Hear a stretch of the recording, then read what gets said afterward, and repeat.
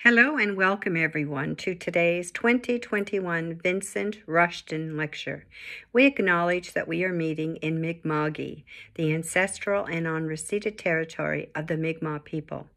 As we perform our work today, we commit to the work it takes to create a culturally safe, inclusive, and anti-racist culture within our CABF meetings and events. We acknowledge the equality of all communities, and we encourage respect and kindness towards all communities in this meeting and in our daily lives. Today, CABF joins the world in sending our heartfelt thoughts and prayers to the families and friends of the 215 Indigenous children in Kamloops. We pray this horrific tragedy does not repeat itself. Now I have the privilege, on behalf of CABF, to extend warm greetings to our friends across Canada and to everyone everywhere. Welcome and thank you for choosing to be with us. My mom always said something good comes of everything, and one of the goods from COVID is that CABF has the ability to join friends and friends to be far and wide. Technology is good. Dear friends, member churches, and visitors, I want to assure you, you will want to remain with us. You will want to hear our guest speaker, Reverend Dr. Marjorie Lewis. Dr. Lewis is a chaplain at Acadia Divinity College, and for folks who aren't too familiar with our area, Acadia Divinity College is located in the picturesque Annapolis Valley, which is just about an hour's drive from Halifax. Dr. Lewis will be sharing thoughts on the changing context of ministry in the 21st century. To Dr. Lewis, a warm welcome, and we look forward to hearing from you. This Vincent Rushton lecture is a tribute to Reverend Vincent Rushton, who is a longtime supporter and an active participant in the formation of ABF, the Atlantic Baptist Fellowship, out of which has grown this CABF. Reverend Rushton passed away in 1999. However, we believe his spirit remains with us. For your added interest, we have added information about Reverend Rushton in a link at the end of this lecture. I'd like to advise everyone a recording of this lecture will be available within the next day or so on our CABF website and on YouTube. Finally, just before turning the meeting over to others, I want to say a huge thank you to everyone participating in today's meeting.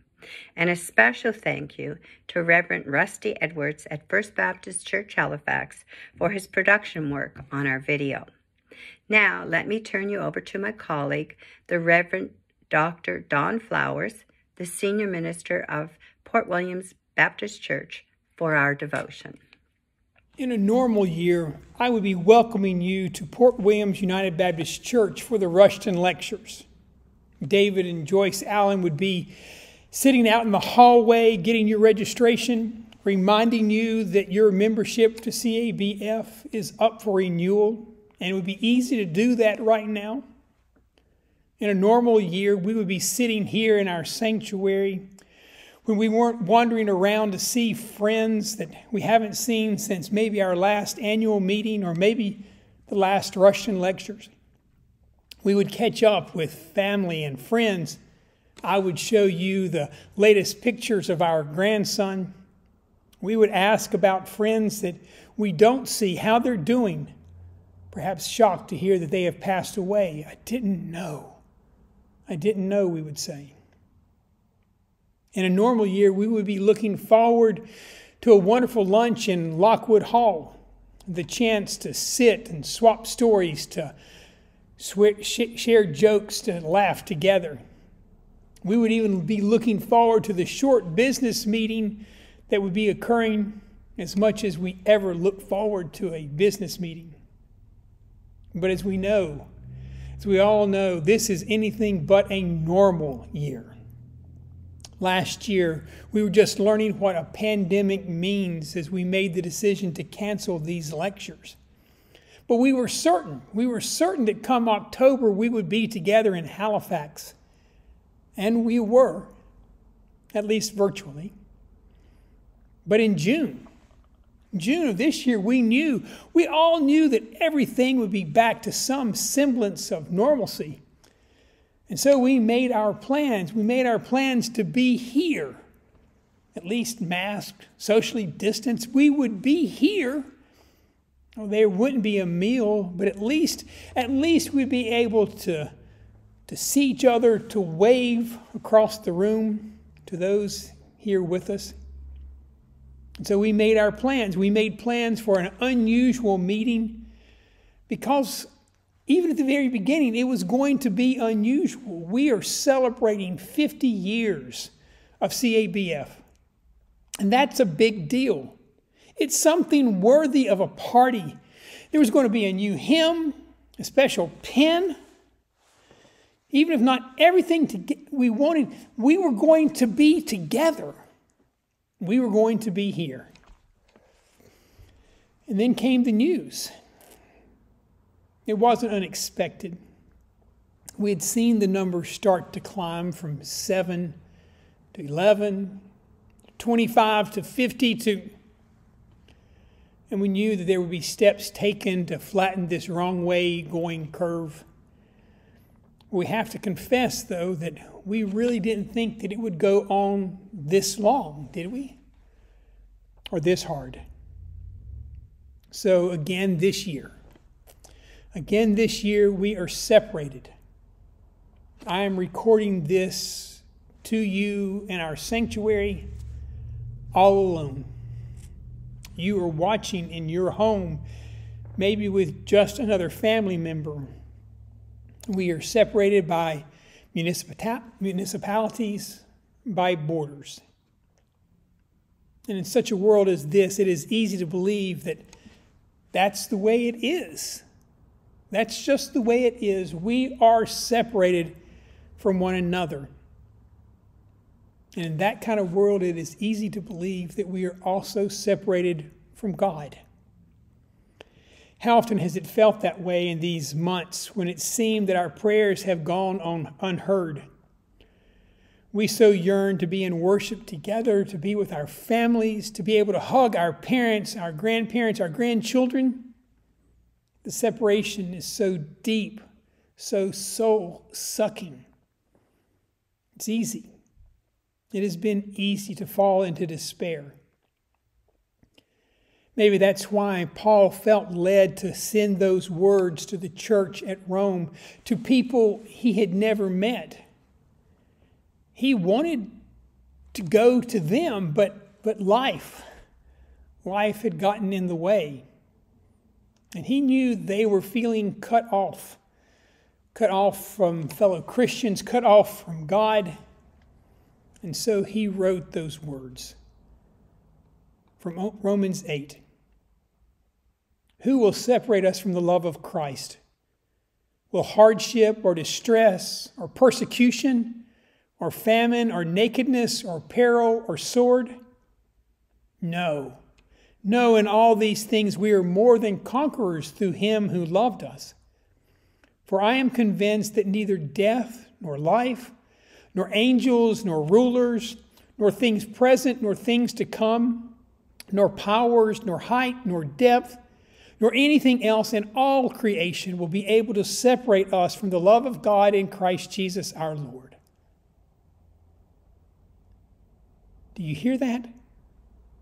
Can you really hear that? For I am convinced that neither death, nor life, nor angels, nor rulers, nor things present, nor things to come, nor powers, nor height, nor depth, or anything else in all of creation will be able to separate us from the love of God in Christ Jesus our Lord. Those are the verses. Those are the verses that I turn to when I need some assurance that I haven't been forgotten, when I am feeling alone, abandoned, forgotten. Those are the verses I turn to so often as we come to return a loved one to God, to the God who loved them first, to the one who loved us enough to share them with us. We are not forgotten. We are not abandoned. We are not alone. I believe those are the words we need to hear, brothers and sisters of CABF. In these days when we continue to be in lockdown, when we're unable to meet in our congregations, that we can't linger in the pews for conversations, in these times when we can't hug one another, in these days when even when we are together, we are masked, socially distanced, it's easy to feel alone. Alone like Elijah. You remember his story, don't you? He just had an incredible victory in which the powers of Yahweh had been so dramatically expressed, but then he was threatened, not by a virus, but by a queen. And so he ran away. He ran away and sat down under a broom tree and said, "It is enough. It's enough, God, just take me now." God heard his depression. God got him some food, like a good Baptist, sacrament of the casserole, and then just asked what was going on. And Elijah just unloaded. "I've done all of this for you, God. I've done it all, but I'm the only one left. There's not anyone else around to help me. I'm all alone." During this pandemic, during these days, hasn't it felt like that at times? As we look around and see that we're worshiping again all alone on our computers. When even the times that we had looked forward to, the times when we could see our friends from Amherst, from Halifax, Mahone Bay, from Digby, we so need, don't we? To need to be reminded that we're not the last Baptist. And yet, here we are. You and me and our computers.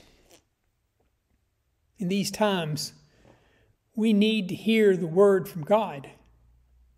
We need to hear God's word to Elijah. There are so many more. There are so many more we need to know. So many more who still believe in soul freedom, in Bible freedom, church freedom, in the separation of church and state.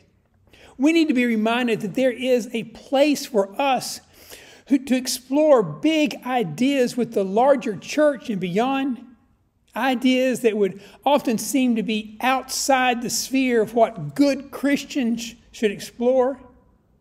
We need to know that there's a place for those of us who find ourselves living on the inside of the outside of the circle of Baptist Christians.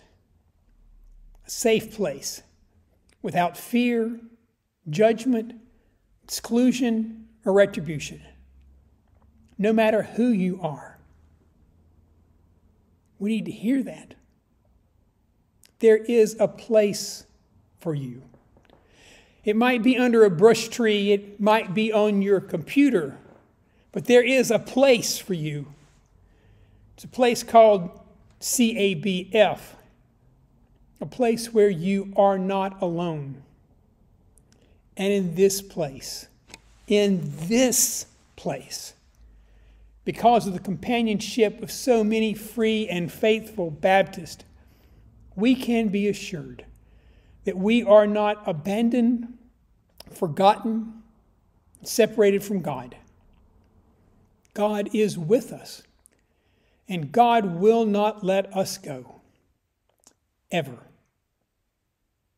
Thanks be to God. Amen.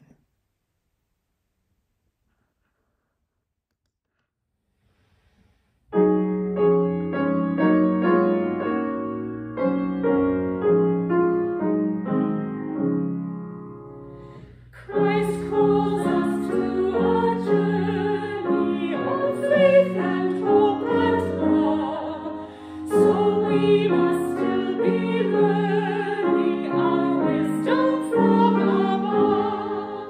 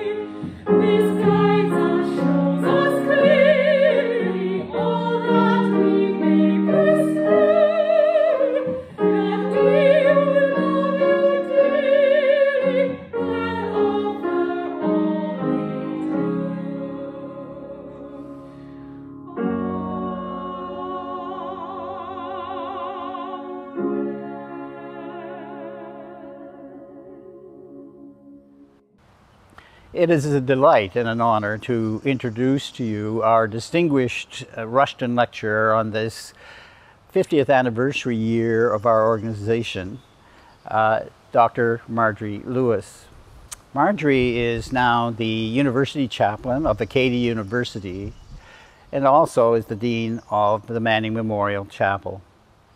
Marjorie arrived on the 1st of March 2020, which is a significant date, as you well know, in our subsequent history. But she has impressed us by the effective leadership which she has given to the chapel throughout this year. As you know, it's been a difficult year, but it's also, in a way, a pioneering year as well. A pioneering in how to cope with trying to communicate in her own way the message of the gospel and the work of the University Chapel. Already she has been appointed the co-chair of the President's Anti-Racial Committee, but she's also a member of other committees in the university as well. An achievement, really, of someone so new to a university. She comes, actually, with a profound background in understanding spirituality, university education, and counseling. Born and raised in Jamaica, she was the first woman to become the president of the United Theological College of the West Indies, which is in Kingston. She has also been a lecturer in university education and in spirituality in the West Indies, in the United Kingdom, the United States, and Canada. Marjorie also was a missionary employed by the United Reformed Group in a church in the United Kingdom.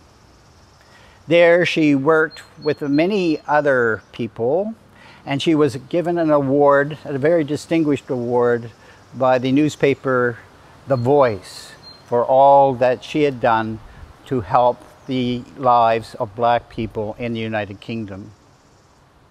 She also was granted a PhD degree in the University of Birmingham. Currently, Marjorie participates in a number of organizations of interest to us. The Canadian Association for Spiritual Care, the World Council of Churches Reference Group on Human Sexuality, the Pan-African Women's Ecumenical Empowerment Network, the Jamaican Council of Interfaith Fellowship, and the Caribbean Women Theologians for Transformation. But today, we especially welcome her to the Canadian Association for Baptist Freedoms. And we are glad to have her as our lecturer this anniversary year. We are thankful for her gifts of thought and creativity, which she brings to us as she settles into Wolfville and becomes one of us. So I'm very glad to introduce to you the Reverend Dr. Marjorie Lewis as our Rushton lecturer for this year, as she comes and becomes a part of us.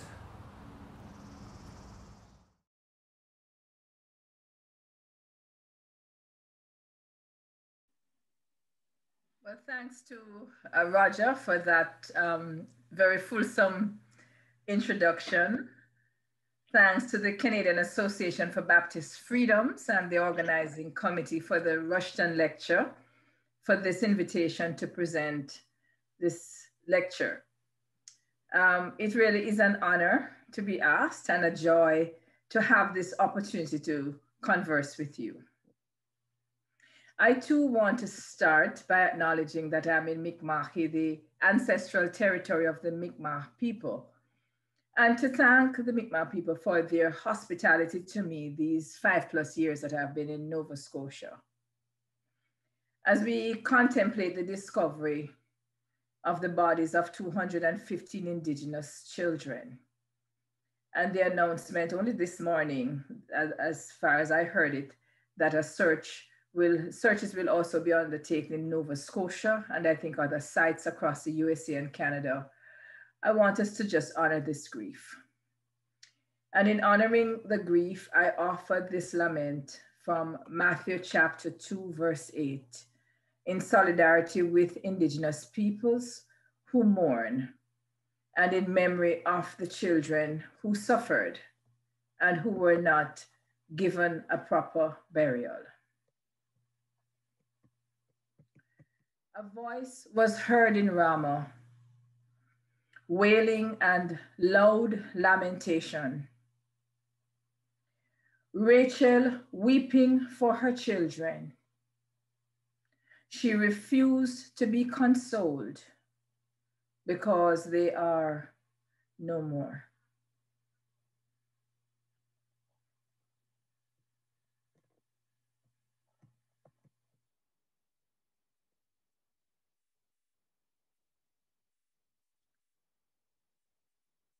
And so, with that lamentation in mind, we move to consider the topic, the changing context of ministry in the 21st century. As I wrestled with the question, I wondered, in what sense really is the context of ministry changing?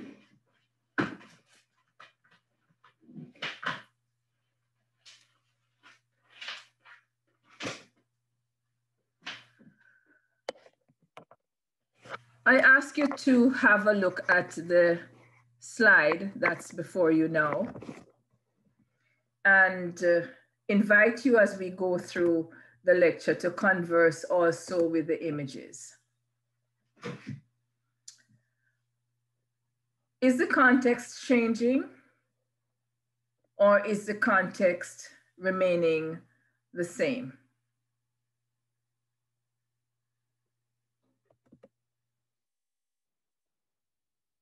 The image sources are from the World Council of Churches, their work to prevent climate change, and also the logo for the next General Assembly of the World Council of Churches.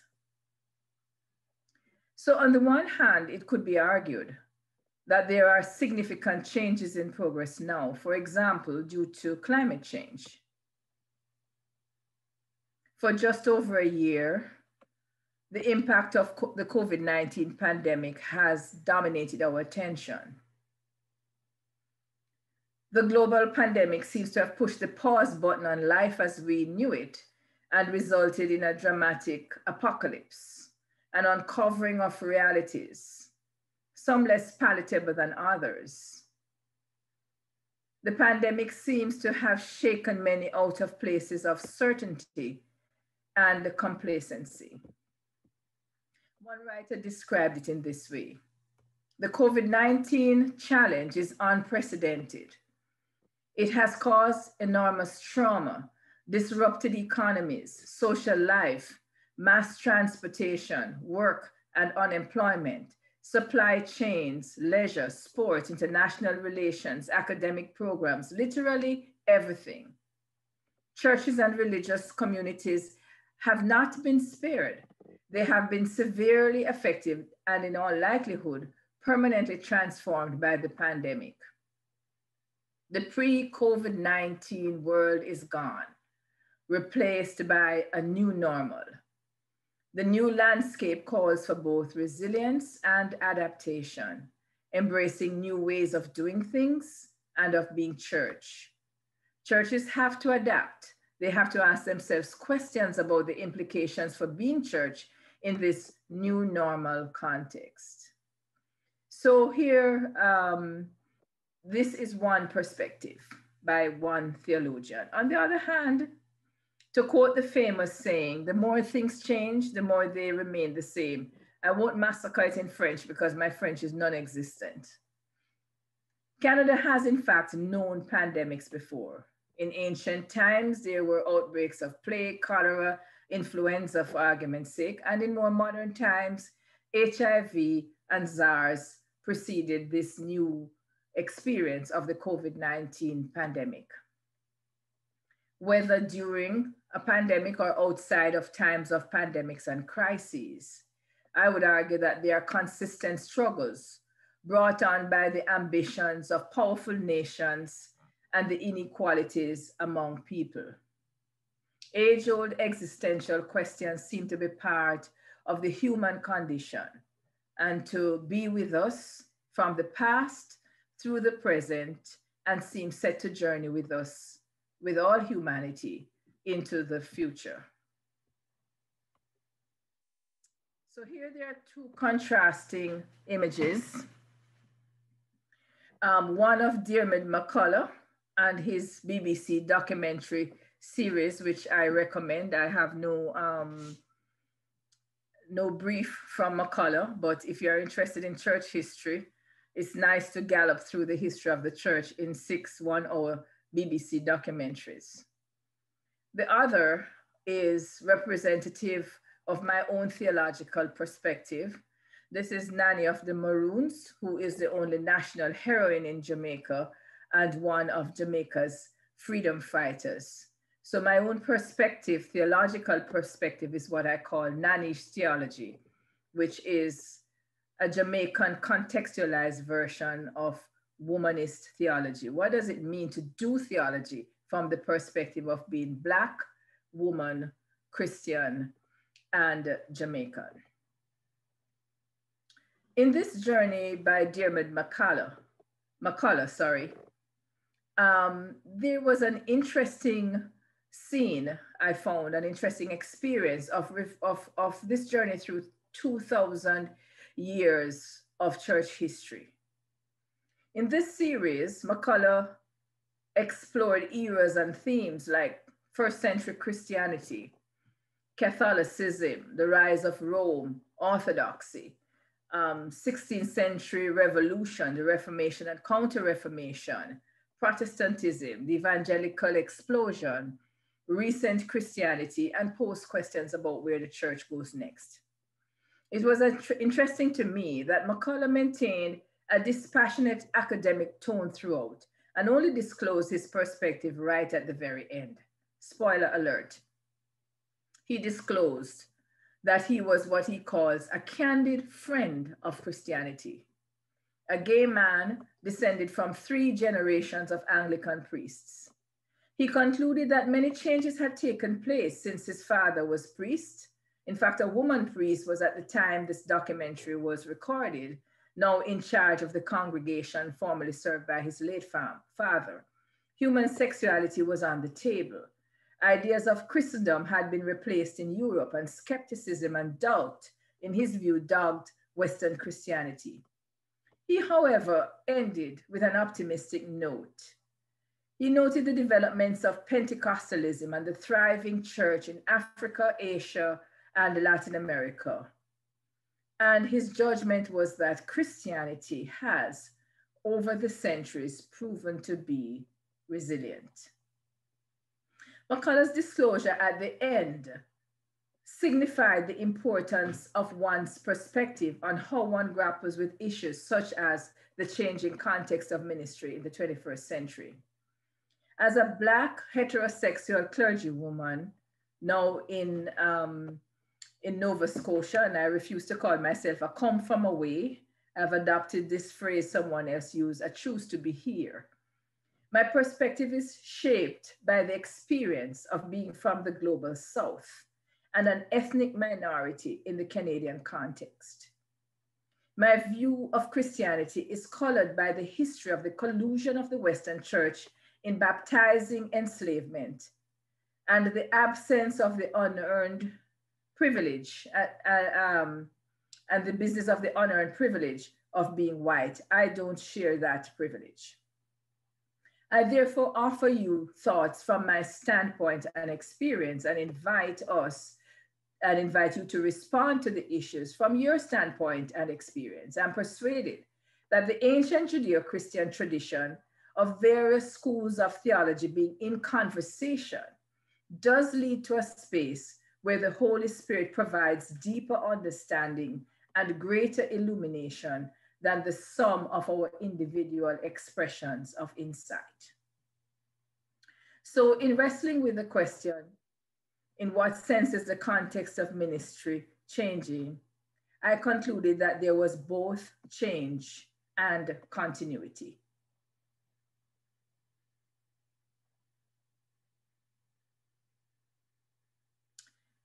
And so I share with you this image of God as mother. The specifics of the context and occurrences will change as long as there is life. And change can be significant. The changes call followers of Jesus to constantly ask the mystic's question: what is the point of Mary giving birth to Jesus if I do not give birth to Jesus in my day and time? While it may be possible and may be actually beguiling to be able to find passages of scripture to use as prescriptions for every new situation that arises, this is not always the case, nor I would submit has it ever been the case. New specifics arrive. For example, the matter of faithful partnerships between same-sex couples. In conversation with McCullough in the documentary mentioned previously, the Dean of St. Martin's in the Fields Cathedral pointed out that there was actually no text that can be easily plucked out of the Bible with a definitive pronouncement attributed to Jesus on this matter. The Dean noted rather that the church has to wrestle with principles of faith and to apply these principles to present problems, and, in my words, to be content to operate without a prescription.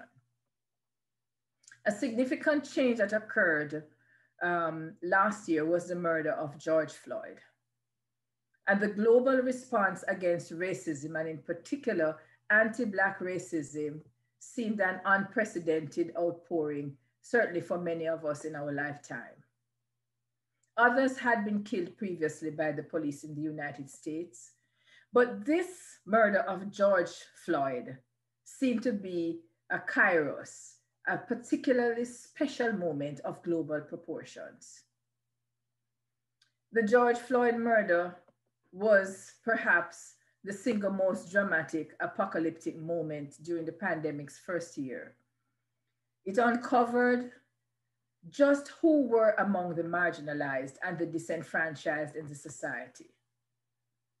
The list was significant, but the pandemic highlighted these disadvantaged members of our society: the women, the poor, the Black people, the indigenous people, the migrants, all over the world.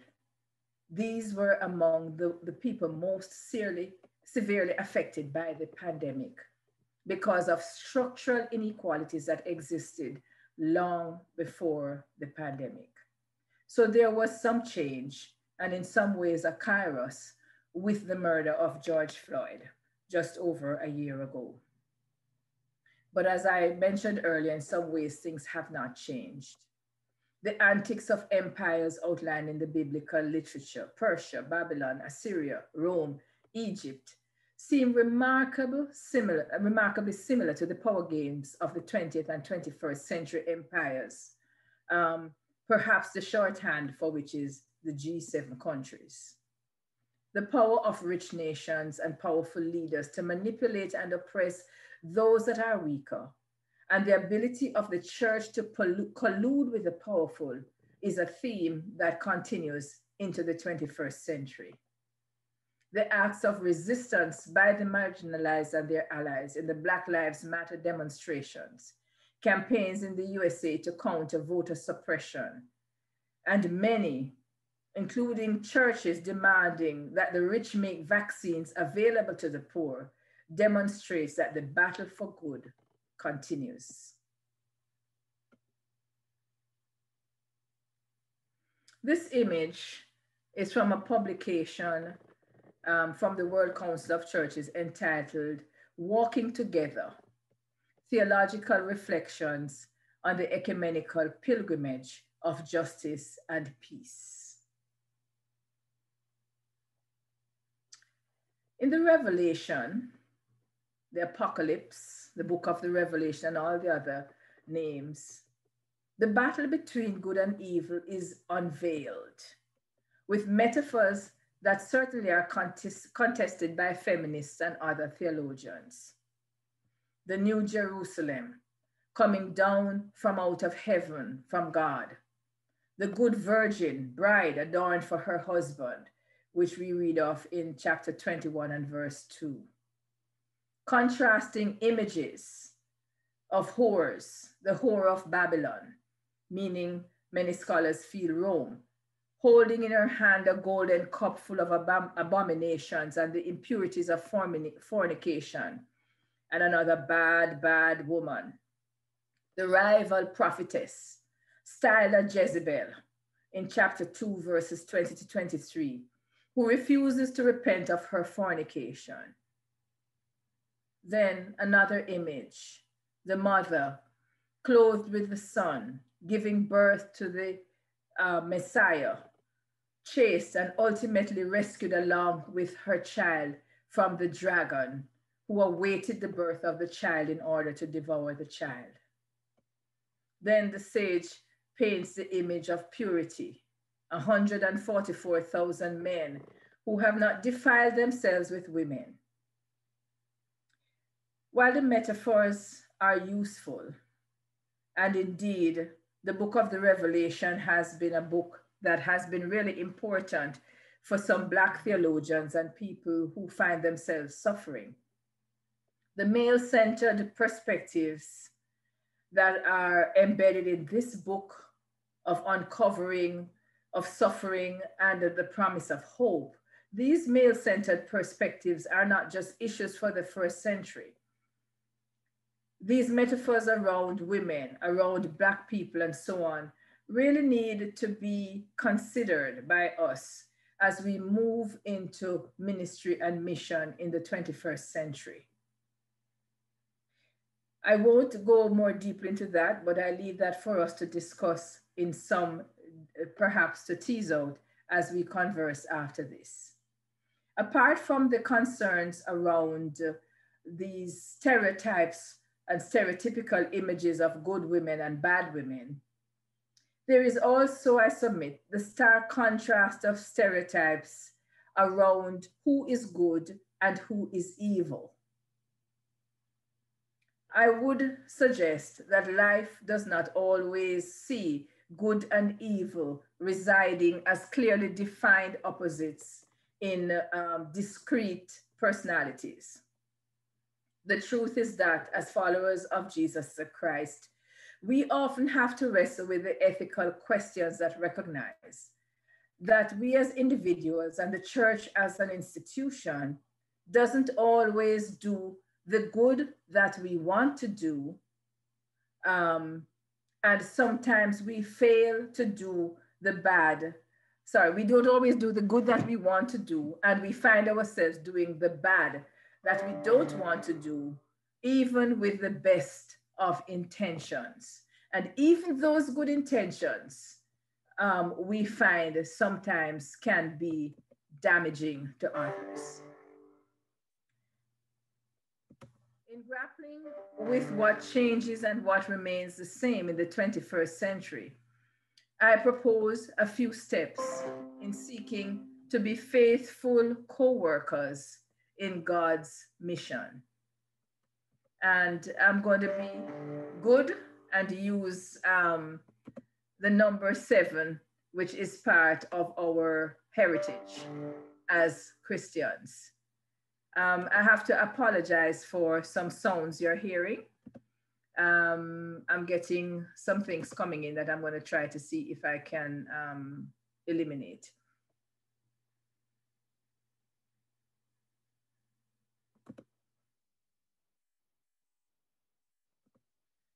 Okay, so here we are with 7 quick points that I offer for our discussion. Firstly, history needs to be revisited. This documentary by McCullough could be one place to start. As I said, a quick gallop through the centuries of Christian history and specifically the history of the church. But I would urge us to hear as many perspectives of history as possible, to allow for wider space for the Holy Spirit to illuminate us all. There's a West African saying that warns, if lions do not have a historian, tales of hunting will always favor the hunter. Here in Canada, we need to ask whose stories are being told. The Truth and Reconciliation Commission calls to action, and the United Nations report on the Decade for People of African Descent are 2 documents that I would recommend as companions in our consideration of the history of the church in Canada. A 2016 team from the United Nations came to Canada at the invitation of the Canadian government and conducted an audit on the state of Black Canadians. I want to quote a section of the historical overview of this document, which I hope will inspire you to further research and action. The document says in part, slavery existed in Canada from the 16th century until its abolition in 1834.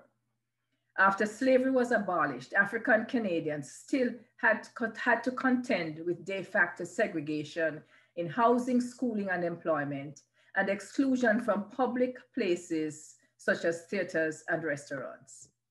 African Canadians made significant contributions to early Canadian society. In the War of 1812, African Canadians fought in the British Army, defending Canadian borders against the United States. Similarly, in 1837, African Canadians assisted in quashing the rebellion in Upper Canada against the proposed unification of Upper and Lower Canada by the British. The contribution of African Canadians was also notable in politics. Not only did they contribute to bringing the province of British Columbia into the Canada Confederation, but they established successful settlements and founded schools that provided education for children of all races. In the 1960s, the African Nova Scotian community of Africville, north of Halifax, was destroyed to make way for industrial development. For over 150 years, Africville had been home to hundreds of African Canadian individuals and families, some of whom could trace their roots in Nova Scotia back to the late 1700s. Africville was a vibrant, self-sustaining community that thrived despite the harshest opposition, and most of its inhabitants were landowners. The denial of services, environmental racism, and the targeted pollution of the community and other deplorable tactics employed by the authorities to displace the residents of Africville is a dark period in Nova Scotian history.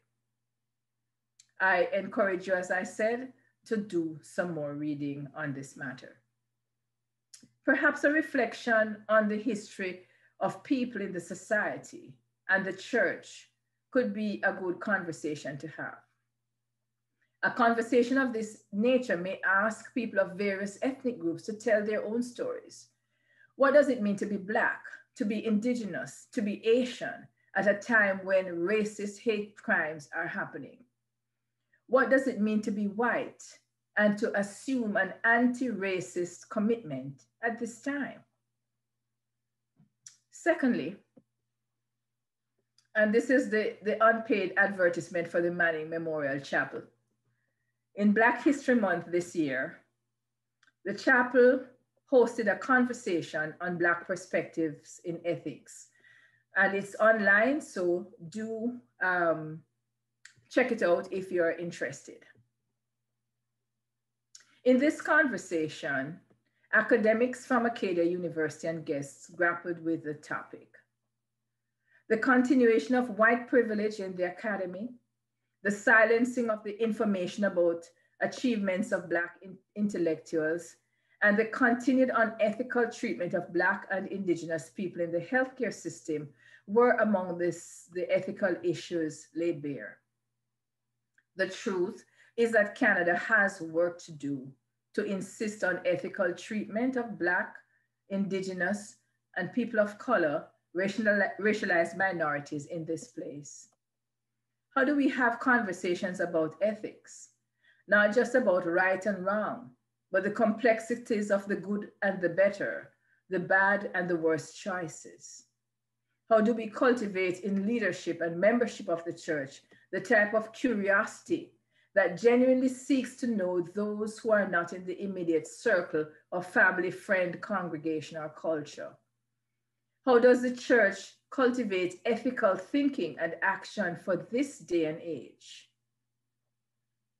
Historical and contemporary examples provide us with signs of God's reign in the Johannine sense of signs. Anti-slavery campaigners, both Black and white, were present in the society and in the church to end enslavement. The confessing church in Germany resisted the Nazi theology and worked actively to save many who were marked for extermination by Hitler. Even today, climate justice activists and others are campaigning, working, and praying for an end to poverty, discrimination, degradation of the environment, and the denial of human rights.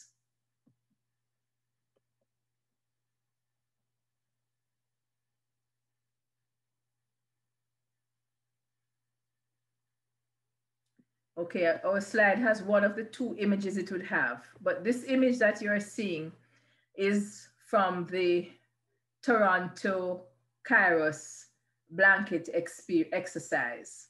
And again, I invite you to think about that image, to think about the words that are right across that image of Canada. Our history isn't boring when we tell the truth, it says.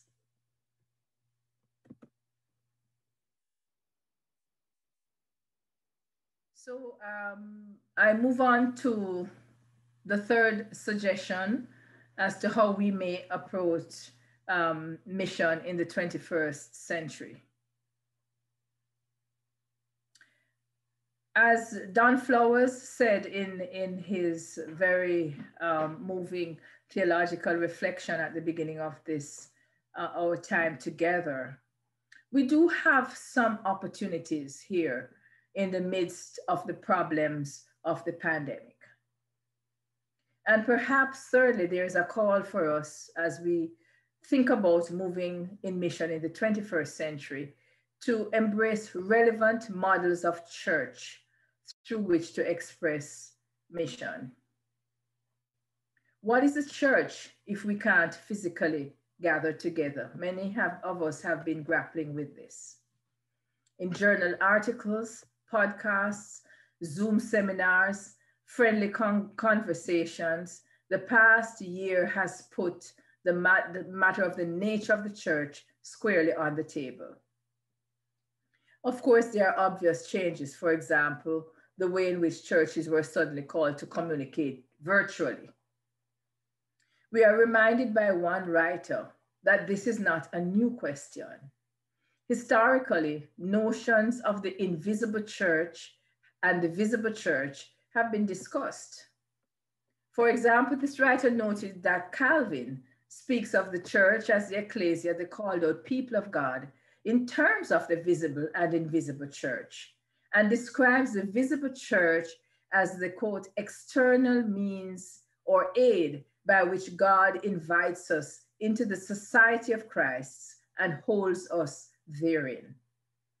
And so I would encourage us as we continue to think about models of church to not neglect the historical conversations and the historical perspectives, not only by John Calvin, but by many others within the various traditions of the church. Fourthly, the closure of churches because of the COVID-19 pandemic has resulted in many innovations in liturgy and pastoral care. And I would like to suggest that chaplaincy is an area of ministry which would benefit from intentional attention by the church at this time. Having been exposed to hospital chaplaincy and university chaplaincy in Canada and Nova Scotia especially, I can't help but notice the trend in the reduction of funding and the termination of posts of chaplains by both the church and the state. Post-secondary education is a time that is pivotal for many in deciding on their life's occupation, in forming families. It is a time of intellectual inquiry and openness to exploring meaning, purpose, and values to inform adult decisions, the nurturing of children, and to decide whether or not to contribute to the society at what I would argue is the peak of physical and intellectual functioning. Yet from fellow university chaplains, there are stories of downsizing, of people being laid off. Some hospitals are currently replacing positions previously held by chaplains with social workers. Some churches have reduced the number of chaplains they employ. In 2017, the province of Saskatchewan, as part of their budget cutting exercise, asked all the hospital chaplains in the province. The main chaplains remaining now are Roman Catholic chaplains. Traditionally, the church has provided key support and rituals for significant moments through the life cycle, moments such as birth, Christian initiation, marriage, and death. The ministry of the church has helped people grapple with the existential issues of life at moments when these reverses are most keenly felt: sickness, imprisonment, natural disasters, redundancy, and so on. I would like to suggest that a concentrated focus on chaplaincies would help the church to actively join in God's mission in diverse places and at these key moments in people's lives. For mission in the changing context of the 21st century, I suggest that chaplaincies should be high on the agenda. Let's go to the next slide, please, Rusty. The fifth suggestion I would make for our consideration has to do with spiritual care. Back in the day, as the young people would say, when I was being trained in the 1970s in the basics of pastoral care and counseling, I was told that pastoral care had 4 functions. We could reel this off by rote: healing, guiding, sustaining, and reconciling. But there has been new thinking since the early ideas of the 20th century. One of the significant persons, in my view, is Professor Emmanuel Lartey, a Black pastoral theologian from Ghana who worked at the University of Birmingham and at Emory University in the United States. Lartey noted that in addition to the classic 4 that I mentioned, theologian Howard Kleinebel suggested that nurturing should be added. And Larty's own contribution was the importance of adding liberating and empowering to the basic functions of pastoral care. He was speaking as a Black person and looking at the ways in which Black people, whether on the continent or in the diaspora, had to cope with the reality of racism. For Larty, pastoral care can't simply be in the Western model of one pastoral caregiver speaking to one client only about issues related to that person and their psychological functioning. But that pastoral care has to expand, according to Larty, out of that space to challenging the structures in the society and the ways in which the environment seeks to oppress and marginalize people. The growing focus on competencies for spiritual care and not simply pastoral care within a confined Christian context is a development that has been important in clinical pastoral education and other disciplines. In these spaces, it is understood that pastors and religious leaders should now seek to be equipped to provide spiritual care, not only to people in the particular space in which the pastor has allegiance, but also to provide care for people of any or of no religion. I think this speaks to the matter of relevance in this identified trend, which certainly I have observed in Canada. There is a growth that has been noted statistically in the numbers of those who identify as spiritual and not religious. And perhaps this changing context is providing not only a cause for lament about falling numbers in congregations, but opportunities that we can latch onto as we participate in God's mission. These may be ways in which, there may be ways in which we do not always have to have getting a church member in, bums on pews, as the only objective of our ministry and our mission, although I don't see anything wrong with seeking to bring people in if that is sensitively done. A former spiritual advisor once told me, God is in that person's life before you meet them and will be in their life after you're gone. She urged me to be open to provide spiritual care for persons, even those whom I meet temporarily, as well as those with whom I would have a more extended relationship as a spiritual companion. Many are now in need of persons who will listen without judgment and without a predetermined agenda, save the honoring of the story that they are being told. Stories are being told by communities also, and our attention to these stories could be key to mission in the 21st century. Paul in Athens walked around, looked, listened to understand the community. He was able to learn that people were religious and believed in the unknown God, and was able to find a way into conversation using that knowledge.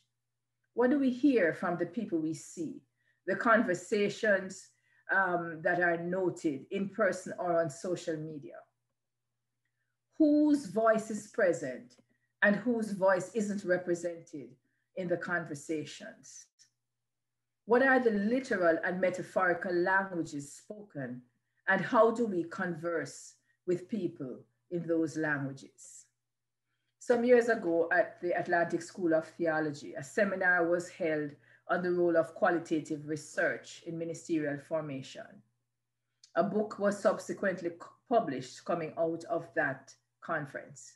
The consensus in this gathering was that qualitative research was an important skill for those being trained for ministry, as it provides a tool and as a skill set to listen, to understand people and communities, and a skill set that complements the spiritual care and counseling skills in the curriculum. COVID-19 has placed on the agenda the matter of equipping not just the clergy, but also the laity to be trained in the basics of ministry and mission, of listening, of offering spiritual care. Many clergy were unable to reach parishioners, and it is the laity who were nurses, cleaners, doctors, and so on, who were present with patients when neither clergy or family could go in. The priesthood of all believers, I submit, needs to have more teeth in our exercise of ministry and mission for the 21st century. And so finally, I share with you another image of someone else trying to work through what this 21st ministry mean. It's something called imagination, courage, and resilience. And I think if you look closely, it looks like the mushroom cloud of a nuclear explosion. And it is not, it's not something that is incidental, because this is a logo from a World Council of Churches statement on US presidential executive order protecting the nation from foreign terrorist entry into the United States and its impact on refugees. And it also speaks to the work of a scholar who has been working with the World Council of Churches and the United Nations to challenge the issues around nuclear weapons. And so I want to make a brief mention here of the sixth point, which has to do with mental health care. I'm coming to the end. Trauma-informed care is all the buzz now in the healthcare system. The pandemic has led to this unveiling, as previously mentioned, of those who are disadvantaged. And as it turns out, those who do not have affordable and easily accessible mental health care. There are those who have been especially affected during the pandemic because of loneliness, the inability to be with loved ones, people who could not go to work or school to get respite from abuse within the home. The extra stress placed on women who are mothers and caregivers and have had to give up work or try to juggle work, being a parent and being a teacher to children who had to be learning at home. Visible minorities, young people, LGBTQ2 spirit and plus persons, people of color, Black people, Indigenous people, the poor. Mental health issues have disproportionately affected those who were already marginalized and suffering within the society. Important work has been done by sociologists and psychologists, especially with respect to the North American experience of intergenerational trauma with both Black and Indigenous persons and others. I briefly mention two academics of interest. One is Joy DeGruy from the United States. The other is Ingrid Waldron from Dalhousie University in Nova Scotia. Joy DeGruy came up with an idea, this notion of post-traumatic slave syndrome. For DeGruy, this is a phenomenon where formerly enslaved people, the descendants of formerly enslaved people in the Americas, developed certain ways of surviving the experiences of trauma, such as lynching, and have passed on these coping mechanisms down through the generations. For DeGruy, some of the adaptations made during enslavement need to be changed and are no longer serving the mental health and the social functioning of Black people in North America. But there are also helpful strategies for resilience which need to be retained within the Black community. DeGruy, calling on evidence from photographs and other primary source material, posited that this history also resulted in a process of desensitization of white populations in the Americas and a resulting diminished ability of white people to experience empathy for the suffering of Black people and other people of color. Now, whether one agrees with Joy DeGruy or not, I think her ideas are worth examining. One important piece of evidence that she put on the table to support her claim has to do with the photographs and other information, which showed white families, including children, in their Sunday best, leaving worship services in churches to attend the entertainment of the lynching of Black people. Women, men, and children watched these lynchings dressed in their Sunday best. And often afterwards, there was competition to take body parts as souvenirs. She asked, how can children be exposed to this without these children being socialized into a diminished capacity for empathy with respect to those who are being lynched? Her work is not only in publications, but there are a number of videos and lectures that are readily available online. The second scholar is Ingrid Waldron, and hot off the press yesterday, she circulated the result of research that she has done entitled Black Mental Health Professionals Speak, Informing the Nova Scotia Health Authority's African Nova Scotian Healthcare Strategy. I won't go into that except to say we have copies of that report which we can make available. And so one question is, what will happen post-COVID with respect to mental health care? What will the churches do? What have we learned during the pandemic about what we may want to keep and what we may need to change about the ways in which we do mission and ministry in the 21st century? Finally, I want to talk about resources. Filthy lucre. An explanation that I have often been given for why we can't have chaplains, why we can't do this, why we can't do that, is we don't have any money. My question is, well, what do we have? Metaphorically, we have 5 barley loaves and 2 small fish. I share with you 3 examples, 2 from Jamaica and 1 from Nova Scotia, not as prescriptions, but as encouragement for us all to think creatively, or as one song puts it, to color outside the lines as we seek to find, to identify and deploy the resources to do ministry and mission in the 21st century. So briefly, here's the first example. Dr. Joel Allen from Jamaica, in what was my home congregation growing up, along with other members of the church. He's an investment banker and academic and a consultant now in finance. Looked at what was happening. The church, the congregation wanted a fancy new building on top of the hill, but they were not making the money fast enough. To summarize it, they came up with this idea, which was feasible because they had an investment banker as a member of the congregation, to raise the capital needed to complete that building by posting a private bond issue. They actually did put up 2 private bond issues. They raised the capital based on money loaned to the church by the members.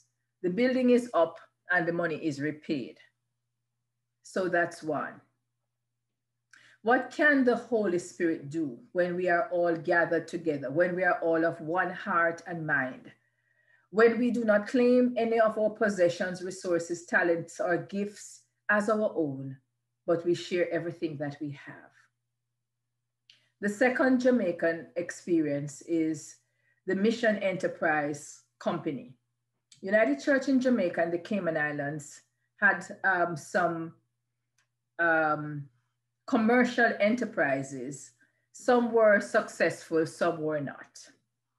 For various reasons, the mainly business people in the church looked at the situation and said to the executive council, you know, there's a better way of doing this. Why don't we consolidate all of these enterprises into one mission enterprise with the denomination as the sole shareholder, and get a properly trained business person to run this mission enterprise with a view to making all of these entities financially viable and able to contribute money to the mission of the church.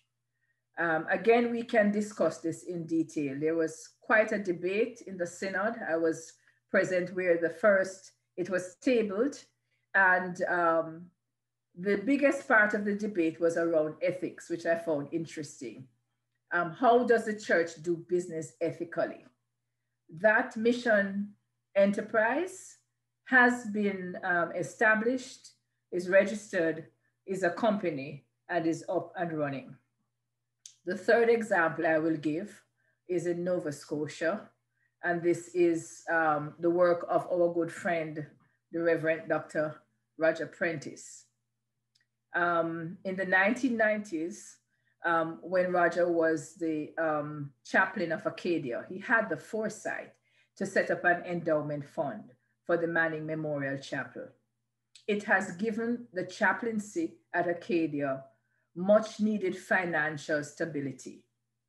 We can talk some more about that. But of course, you know, you're not going to get away without a little advertisement from me. So I invite you, if you are not yet contributing to the endowment fund of the Manning Memorial Chapel, to let you know it's up and running. And we certainly, the team at the chapel, we hope to continue this and to build on the work that was done before. To probably take a quotation of scripture out of context, Paul sows, Apollos waters, and God grants the increase. So friends, I encourage us to be in one heart and one mind, and to find creative ways to share our possessions. In this changing context for ministry in the 21st century, as we had as our theme, I asked the question, what has changed and what hasn't changed?